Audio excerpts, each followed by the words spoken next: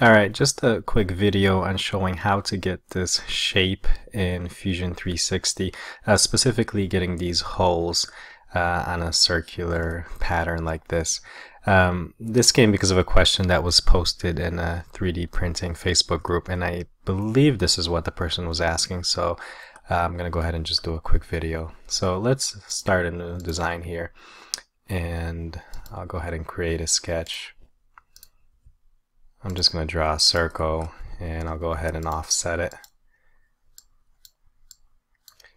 And I'm going to go ahead and extrude this up.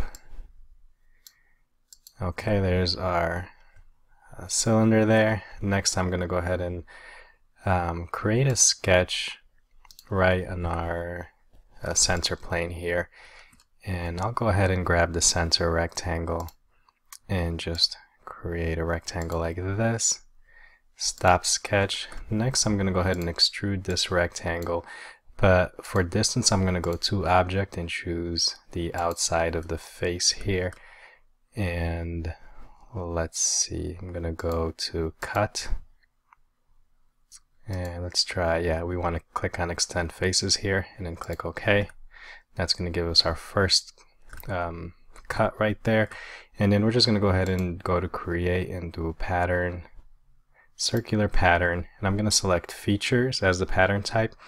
As far as objects, I'm going to select that extrude that we made here on our timeline, and as far as axis, I'm going to select the perimeter of the cylinder, and next I can just go ahead and enter how many I want. So let's say I want 10.